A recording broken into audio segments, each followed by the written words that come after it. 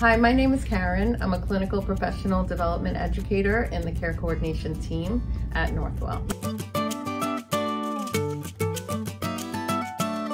My very first job ever was at Hill's Supermarket, which doesn't exist anymore, and I was a cashier. And my second job ever was at Burger King making Whoppers. My career journey before Northwell started at a bank in Manhattan as an auditor, and that journey spanned 20 years in many different roles in banking.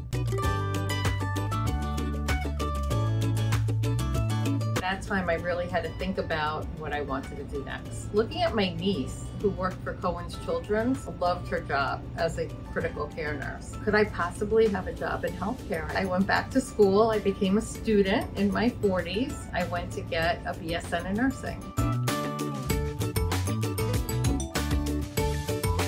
While I was in college, we did clinicals at many different hospitals. But what attracted me to Northwell was the caliber of people, the professionalism, the expertise, the collaboration. I just knew that that was the place I really wanted to work. I think my skills before Northwell all taught me adaptability, flexibility, collaboration, and also customer focus.